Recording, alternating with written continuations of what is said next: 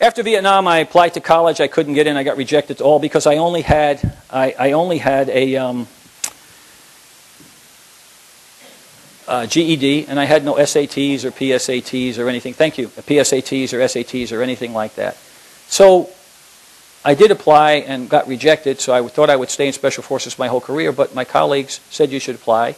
I did. But then I got an acceptance to Bronx Community College, and they had open enrollment for any Vietnam veterans. I went there. It was a very humbling experience. And my trajectory changed from an active serviceman to a reservist, and then I held these many jobs. And, you know, I've been a police officer, a paramedic, a registered nurse, a PA, an ocean lifeguard. And as you've heard from Michelle, you know, a lot of people think that's pretty cool. A lot of people think, well, he's just a guy that couldn't keep a job. And probably there's some truth in both of those. But every one of those jobs later on became essential in the complex world I inherited as Surgeon General to truly understand how to communicate to people and how each of the levels of society function in this mythical integrated system that we always talk about, and the importance of each one of these people in how our systems work or don't work.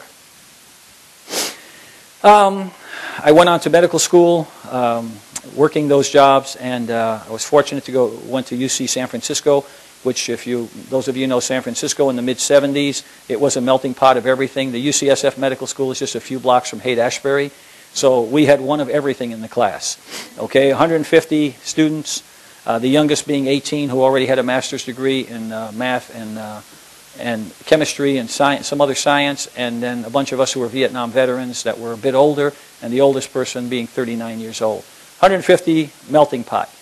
And we spent a lot of time at San Francisco General, which is maybe one of the most diverse hospitals in the country. The trauma center, and in that community, over 100 languages and dialects spoken. People from all over the world. So again, I'm immersed in what we call health literacy today.